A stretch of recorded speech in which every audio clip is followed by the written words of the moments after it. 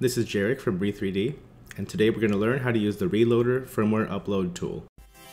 First, close out of Simplify 3D. Turn off your Gigabot. Plug in the USB from the Gigabot to your computer. Turn Gigabot back on. On the Re3D wiki page, go to the firmware installation section and download the latest firmware for your machine.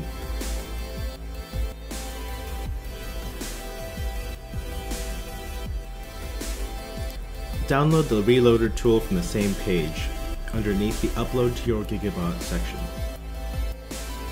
Organize both of these files into a location on your computer that you'll easily remember.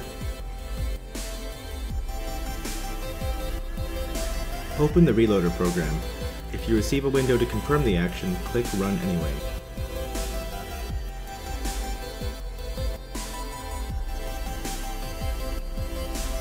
Navigate to where your firmware.hex file is stored and click Open.